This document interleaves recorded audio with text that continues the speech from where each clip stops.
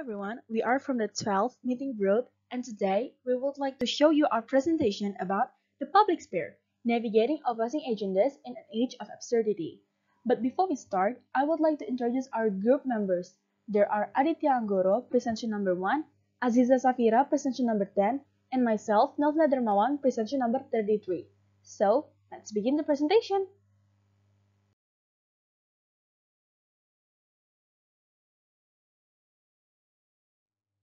The public sphere makes most sense when viewed in the context of a dialectical relationship with the private sphere.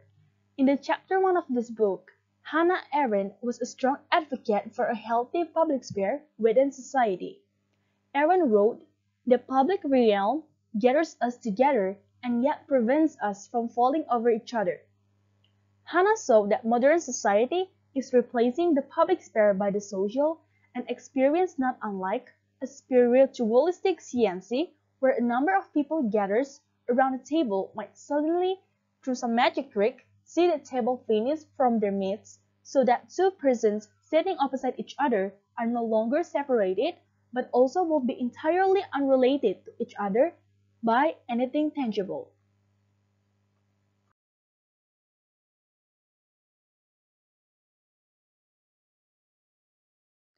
After the World War II ended, the friendship between Camus and Sartre seemed to be fall apart. The different point of view of what to do after the war seems to be more dominating.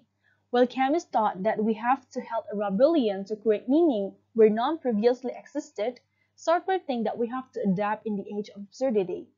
Their inability to maintain the relationship in the face of absurdity represented a fall into an existential homelessness.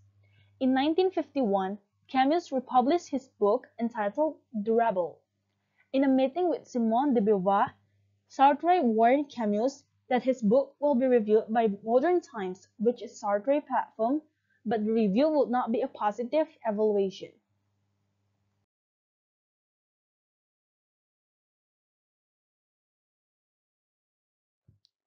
Ginson's review entitled Albert Camus or the Soul of Revolt began by summarizing the positive reviews the book-length philosophical essay The Rebel had received from the most diverse thinkers. Although the publication of The Rebel served as the focus of Ginson's review, he aimed his first criticism at Camus's novel The Plague, which recounts events as seen from on high by non-situated subjectivity that didn't live those events itself but merely contemplated them. Jinson felt that Camus's latest work would prove that he will cease being historically situated consciousness. Jinson's most stinging criticism was that The Rebel was a great failed book. He concluded by challenging Camus' return to the personal voice that had made him irreplaceable to us.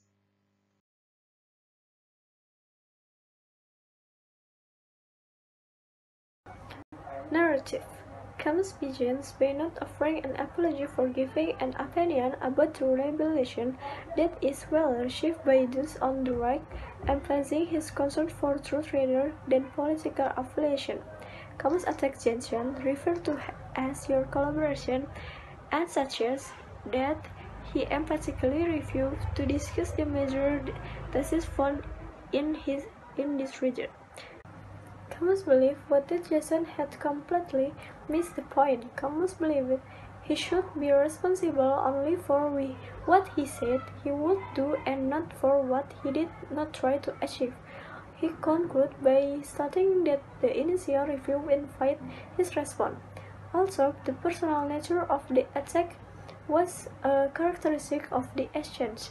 Camus' focus remained on the action required in an absurd moment.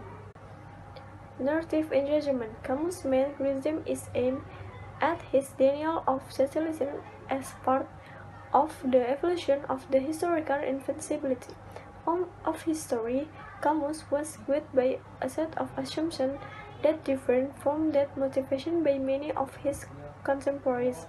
After the debate ended, Camus' silence might reveal the recognition that a strong vocabulary for describing his involvement was not yet present, and that dominant vocabulary, the idiosyncratic vocabulary of martyrdom and historical invincibility, one day.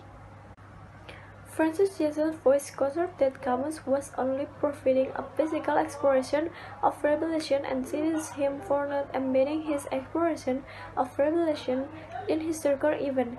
Camus himself wrote that his aim was to provide an analysis of the ideological dimension of the revelation, and that he had conveyed what he wanted to provide.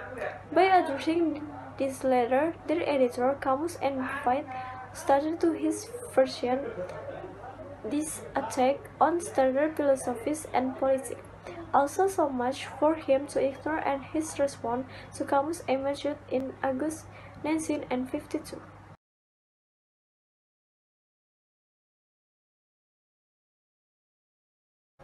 Narrative. In contrast to Camus' cold opening, satire was his letter, Dear Camus. He realized that his actions in a public context most likely mark the end of their relationship. His opening words to his answer were, Our relationship is not easy, but I will miss it.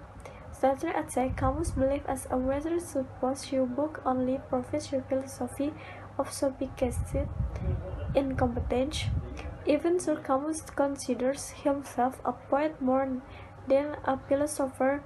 That insult remains painful. Sartre reinforced his attack on Camus' philosophical abilities. I have at least this in common with Hegel: you have not read any of us. Thereby ending the communication between Sartre and Camus. Sartre concluded with, I will not reply to you again. I refuse to fight you. Hopefully, your silence will make this polemic forgotten. Sartre exits the conversation, and Camus is next silent, remaining focused on the central ideas of this debate. Narrative engagement. Camus did not have a vocabulary agent Sartre, but had a literary heart that believed more in a philosophy to come, a philosophy that had not yet been articulated. Camus' literary heart might live by a word which the invincibility of history no longer carries. The word is hope. The silence of Camus is the silence driven by that one word-centered philosophical and pragmatic characteristic. Camus might lack the vocabulary to counter Sartre's attack, but Trincer offers support for Camus' position. This public debate further in illustrating that Sartre is a defender of Marxist ideals. Also, the accent illustrates that ideas should be understood and discussed at some point. There are limits to one participant in the conversation. Certain communication philosophies can help provide insight into the how a person's life and is involved in certain moments. Camus' strife, which ended his friendship with Sartre, was driven by difference in philosophical belief, which were more theoretical in nature, thus providing the background their disagreement, but it is also driven by difference in political and ethical beliefs that are played out in everyday life. The publication of the Rebel simulated public conversation between Camus and Sartre during the 1950s and began an exchange that eventually led to the end of the two men's friendship of nearly 10 years, the breakdown of interpersonal relationship in moment of narrative clash and virtue in one of many potential considerations.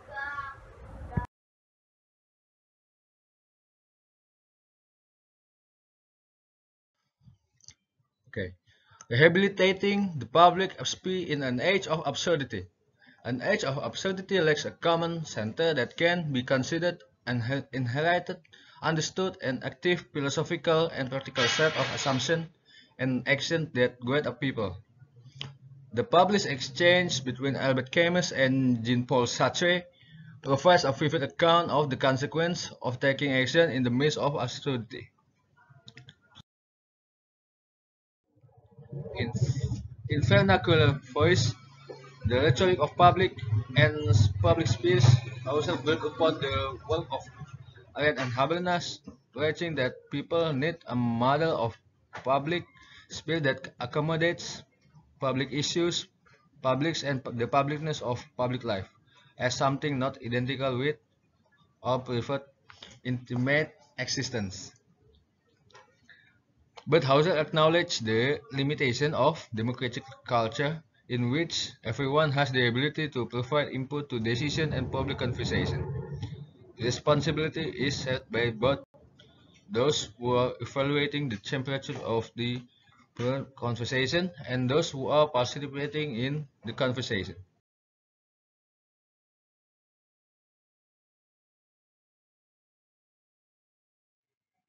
Conclusion: the conversation between Camus and Sartre provides a 20th century case of study of conversation about the metaphor of absurdity and rebellion, two topics that are incapable of sustaining a long-term conversation because they lack content.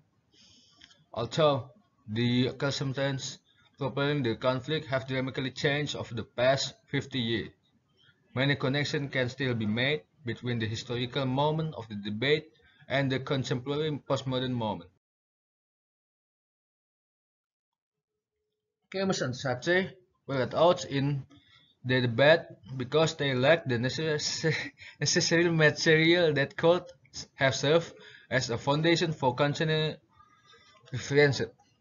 This very public breakdown of the relationship, the prison of war for Camus, and invite a conversation about how one can identify with another, and to what one is responsible.